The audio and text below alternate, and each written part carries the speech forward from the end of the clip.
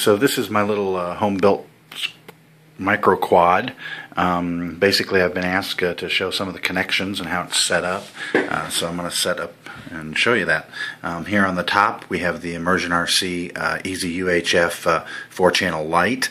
The antenna, of course, goes into the front. And then on the back, you can see that we have the connections to go to the controller board, which will actually tell through the antenna, the controller board, what we want it to do. And as you can see, we have the label facing up, and we have the white on the outside, the far left, and the black on the inside, the ground. And then you can see that it goes down right here to the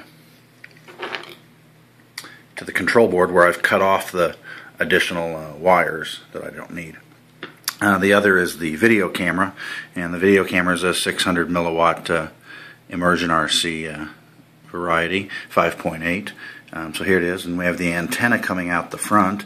I actually have it connected to the camera just for stability, but you can see the camera has the yellow and red wires coming out of it, which we then come back here, and there's a connector in here that allows the 3-wire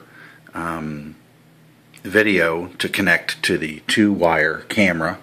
And then that comes back here and plugs in right here. We have the red on the outside, the black, and the yellow. The other plug that you see right here, this is the power, and this cord, of course, would go down and connect to the main power board in the machine.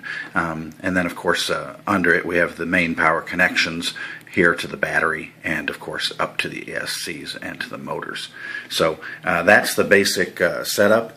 Once again, the Easy UHF receiver, the video camera, this part connecting to the camera right there, that is the 3-port, and then the 2-port power connector, then the video camera antenna coming out the front for 5.8, and the camera is connected right there with those 2 wires there. Thank you. I hope that helps.